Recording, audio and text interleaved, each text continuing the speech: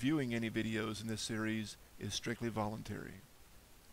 Welcome back to our series on what it means to be a whole person in Christ.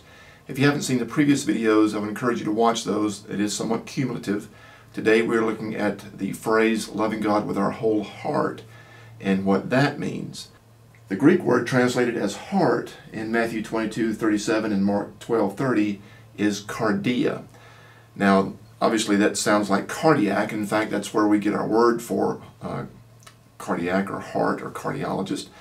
But it's not about the organ in your chest. In fact, cardia in the New Testament never refers to the physical organ in our chest.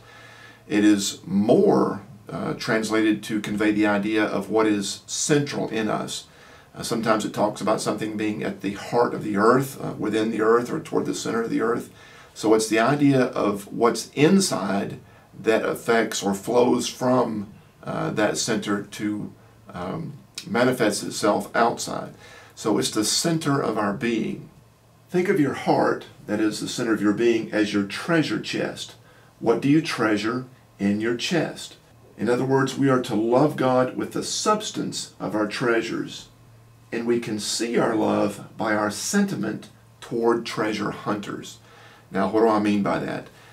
Whatever we love inside, not that we love the organ in our body, but whatever our soul, our spirit, the most inner part of our being cherishes, whatever we dwell on and think about and pursue, because that's what we crave, those things are to honor God. They are to be ways that we show our love for God.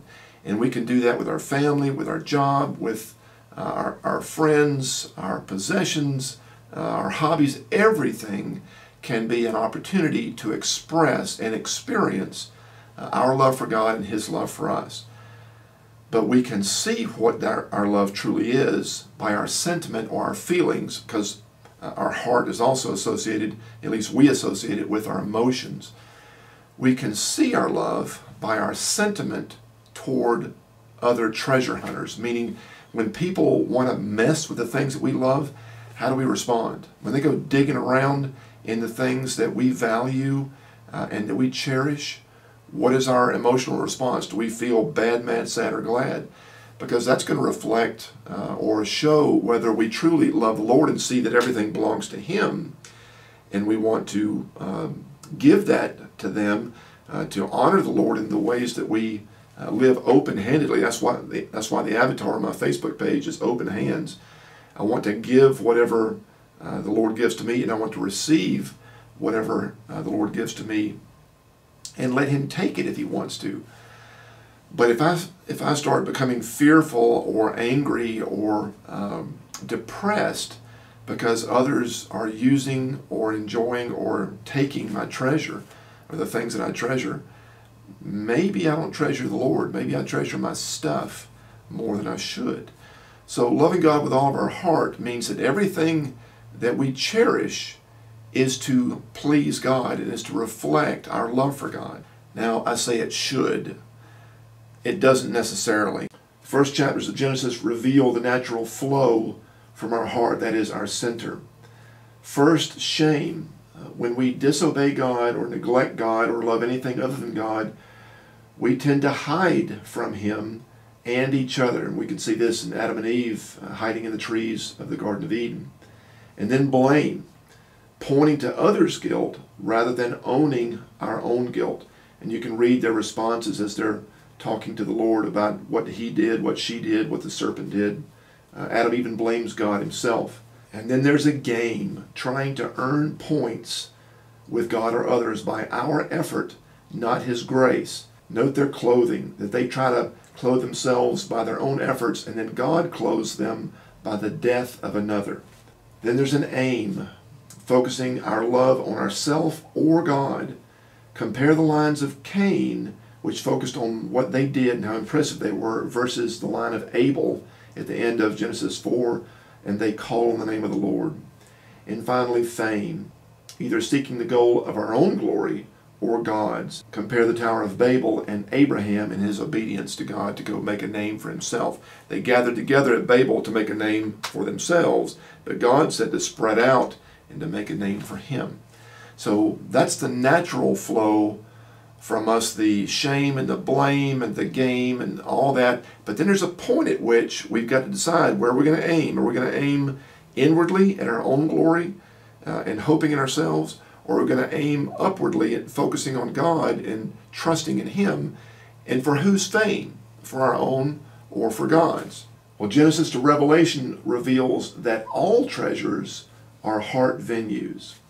Colossians 3 verse 17 says, "And whatever you do, do it all in the name of the Lord Jesus, giving thanks to God the Father through Him."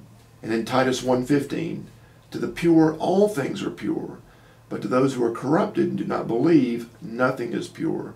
In fact, both their minds and consciences are corrupted."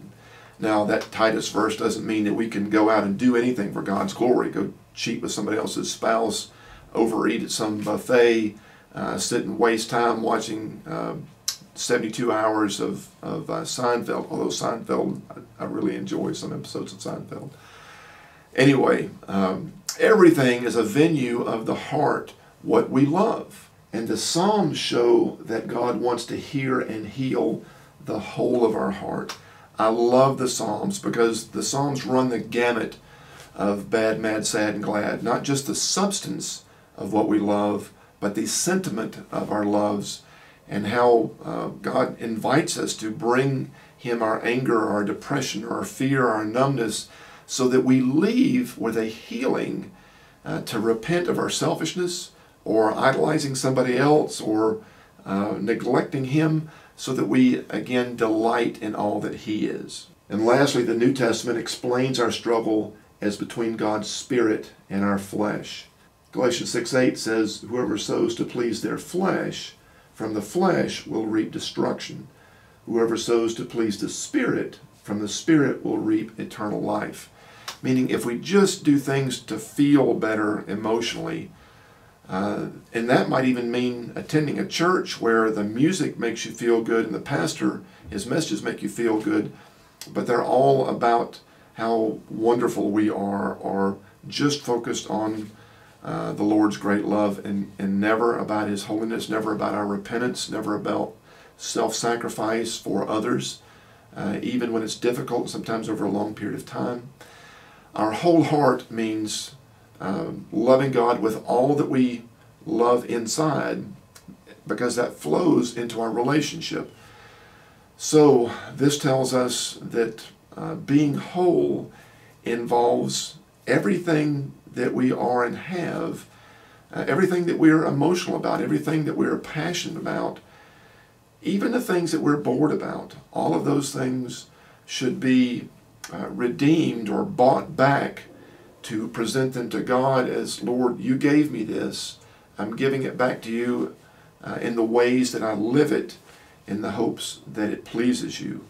And when we are transformed by the Holy Spirit to want to please God, then we are more and more able to live that type of life, so that it's not fragmented into just the things that are convenient to us or just things that the society would call spiritual, but everything that we love matches with the things that God loves. Hope that makes sense. It's about our passions. It's about our treasures. Tune in next time and we'll take a look at what it means to love God with all of our soul. And that's not redundant to our heart. It's a different point. And I hope you'll join me then.